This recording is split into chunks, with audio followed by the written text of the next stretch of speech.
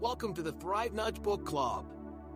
Today we're diving into the world of Mustafa Suleyman and his groundbreaking book The Coming Wave, Technology Power in the 21st Century's Greatest Dilemma. The main focus of this enlightening book is about the potential and risks of artificial intelligence in transforming society. Before we jump into The Coming Wave, let's take a quick detour through Suleyman's tech adventure. As co-founder of DeepMind, a startup bought later by Google, and then boom, in 2016, their AlphaGo model beats a global Go champ, totally flipping the script on what we thought machines could achieve. Fast forward a bit and Mustafa's leading the charge at Inflection AI, with a vision to make AI more like your go-to buddy for a chat than just another gadget. And recently appointed as the big boss of Microsoft AI, he's shaping the future of AI on a massive scale. Talk about a wild ride, but yet full of reflection through the tech world. Alright, now let's zoom into the heart of The Coming Wave. Before that, let's get on the same page about how to view this video. We're not just flipping through pages here, we're connecting the dots between concepts and terms that Mustafa throws our way.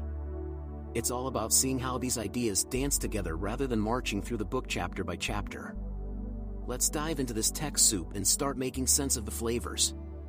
In the book, AI, or artificial intelligence, is defined as the science of teaching machines to learn human-like capabilities.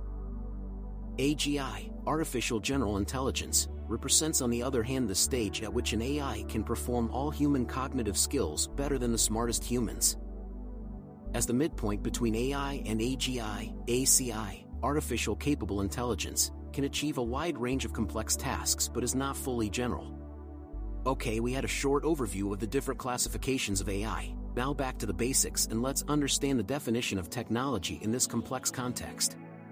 Technology is the application of scientific knowledge, in the broadest sense, to produce tools or practical outcomes. Here come next term as a foretaste for first part of the title. Waves in this context aren't about surfing or zapping your dinner in the microwave. Nope. We're talking about the global diffusion or proliferation of a generation of technology, anchored in a new general-purpose technology. Besides the advancement of quantum computing, Mustafa thinks that synthetic biology will play a major role in the next wave and define it as the ability to design and engineer new organisms or redesign existing biological systems. We will deep dive in this giant field in another video when we discuss the book The Code Breaker. Until then, we've still got more on our plate than a buffet at a weightlifters convention. Now is time to connect the dots as I promised you at the beginning.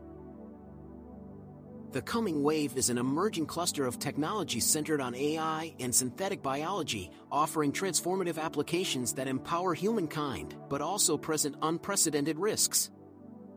Suleyman even dedicated a whole chapter to the 4 features of the coming wave, which are its unique characteristics that exacerbate containment challenges, including asymmetry, hyperevolution, omni-use, and autonomy.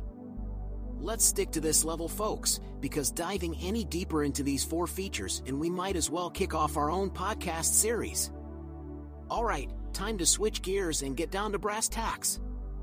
What's Mustafa's game plan, or better yet his strategy here? Listen up everyone, there's one term you've got to memorize, and I mean, tattoo it on your brain. Containment. Containment is the ability to monitor, control, curtail, and potentially even shut down technologies.